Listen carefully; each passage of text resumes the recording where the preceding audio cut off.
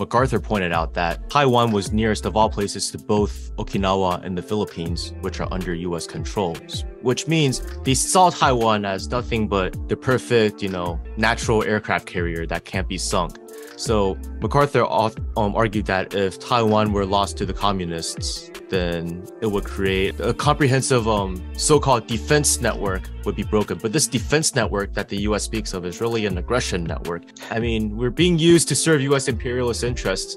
The United States isn't our friend. It's the friend of certain beneficiaries of this sort of arrangement, the small segments of the ruling elite, but nobody else in Taiwan.